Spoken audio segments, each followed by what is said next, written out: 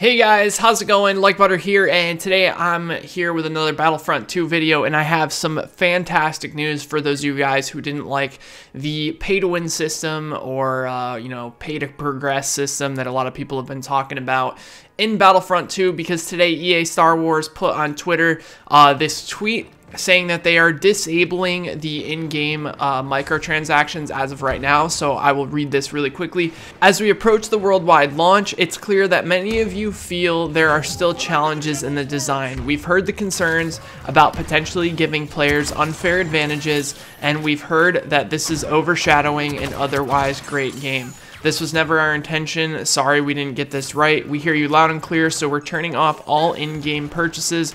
We will now spend more time listening, adjusting, balancing, and tuning. This means that the option to purchase crystals in the game is now offline, and all progression will be earned through gameplay. The ability to purchase crystals in-game will become available at a later date, only after we've made changes to the game. We'll share more details as we work through this.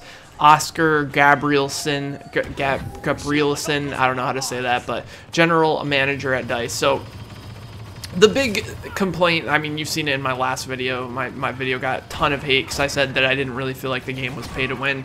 I still feel like that. I still feel like people, if they spend hundreds and hundreds of dollars, they can get unfair advantages by crafting the cards for the specific, characters that they want, even though you can do that anyways just by playing. But hey, what do I know? So essentially what's going on here is EA is basically taking full responsibility for the mess up with the way that the progression system is. Now, this is what I hope they change when they do bring back the purchasable crystals. Please make the crates cosmetic only. Even though I don't feel like the star cards make a huge difference in the game, it's still just so annoying as a streamer and someone who loves playing this game to just hear people constantly complaining about it. If people really think it's that big of a deal and people think it's going to affect gameplay that much, well, that's fine. Just make cosmetics only.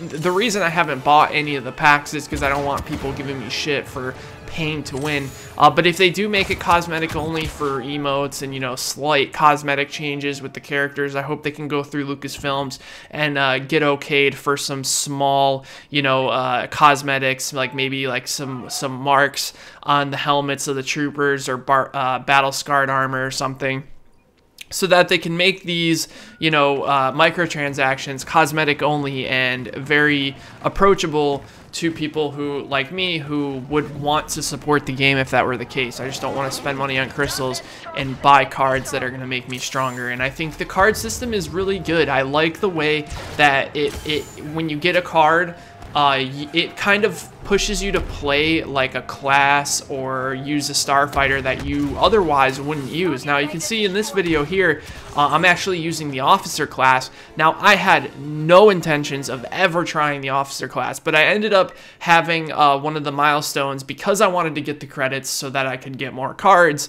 I tried out the officer class and I actually really enjoyed it, and the S5 is nuts. It's a super strong pistol. And I think that this is fantastic. I think that the card system is good as long as it can't be purchased and the crafting parts can't be earned by in-game purchases. I think that this is going to be a really good system that people will continue to enjoy, and it'll constantly give me something to build towards as I play the game. Now, don't get me wrong, it is frustrating when you go up against somebody and it's a really close fight and then you look and they got purple cards and you got to think to yourself, is that the reason they just killed me? I personally haven't had that happen a single time, but apparently everyone else in the world has. So if that's the case, I'm really happy that they're doing this. As long as they don't bring the crates back with the pay-to-win element still in it, because if that's the case, I think there will be a huge uproar. People will flip out. A lot of people are saying that they think that they're just disabling it so that they can have a successful launch and then re-enabling it when everybody can't get refunds. That would be super scummy. I think EA, as money hungry as they are, and as, just like any other company, they want to make as much money as possible. I think at this point in time, they know that that would be an absolutely terrible idea. I hope they don't do that, because if they did that, it would honestly make me cringe so hard, just because like, it's giving everybody false hope. It's giving everybody, like, I know a lot of people out there are probably going to buy the game now because they saw that the microtransactions got turned off, but beware, they may bring them back. I just really hope if they do bring the crates back, you can only purchase cosmetic crates only. I mean, there's a ton of emotes in the game, and I never see those emotes in the crates. I swear you only get them for like certain milestones and stuff. So I wouldn't mind if they put a bunch of emotes, like I said, small cosmetics, things like, you know, Darth Maul being able to put his hood up just the same way that you can take Kylo Ren's mask off. I'm not sure why you would ever do that, but the fact that, like, there's some things that they can do. I wouldn't even mind, like, one of the stormtroopers, if you watch the Force Awakens, the part where I think it's Finn, one of the stormtroopers kind of dies, and he puts his hand on Finn's mask, and like a blood print, like a handprint, goes across the mask. I don't know if they'd be able to do that because I think the game's rated teen, but I don't see why they wouldn't. I think that would be a super awesome cosmetic to have, like just the bloody handprint on the mask. I think there is a lot of things that they can do, but they kind of have to think a little bit outside the box, and it's probably really frustrating for DICE to have to go through every single little detail through Lucasfilms, and it sucks not being able just to do what they want, because if it were me, I think it would be super funny watching people run around with, like, purple lightsabers or light green, you know, whatever it is. Somebody told me that purple lightsabers are real, but whatever it may be, even if it's small, like, cosmetic changes to some of the blaster rifles so that they don't look absolutely ridiculous, but maybe like a chrome finish on them, or just something. I'm sure they can come up with some ideas to make some really good cosmetics so that they can still make money, because you know, I'm happy about this because I'm so sick of hearing the pay-to-win shit over and over again, because the game at its core, as far as gameplay, as far as sound, as far as looks, as far as how much content is in it,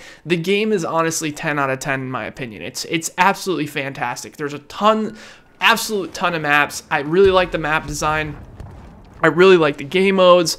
I like how they overhauled the Starfighter, like, you know, space battles. It feels so much better, so much more smooth, and I just want to get past all this pay-to-win shit, because DICE made a unbelievably good game, and I think EA needs to kind of just be a little bit smarter about it and realize that a Star Wars game is going to sell really well unless you make some major mishap like this, like they did with the crate system. So anyways, guys, I just wanted to relay the information to you about the changes to the microtransactions and why they are not purchasable for now. Hopefully in the future we see that change where they make the crates cosmetic only. I think even if they came back and said, "Oh, you can only get the basic cards," I think just get it out of the packs completely, and let's work forward here, and you know, let's move on from this, because, you know, I don't like I can only imagine how much flack, like, EA developers are getting, or you know, people who worked on Battlefront, because I'm just somebody who's playing the game and giving my honest opinion, and I'm even giving shit for supporting, you know, I saw people saying that it's supporting children's gambling and all this other stuff, saying that loot crates are gambling for children. First of all, I'm going to say this. If somebody out there is a young child and they have control over their mommy's credit card or the daddy's credit card, that's the parent's fault, 110%. That's not the company's fault. A lot of us who play these games are adults, and we know the consequences of spending large amounts of money on microtransactions. So I really don't think that that's a valid, like, opinion, and it's kind of annoying to hear that. But that's 100% on the parents. That's something that the parents have to take care of.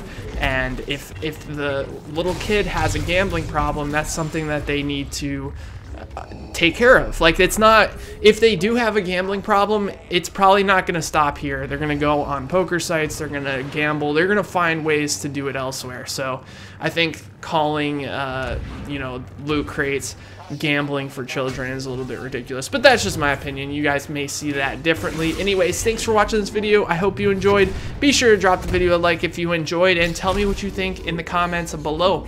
All right, take care, everybody.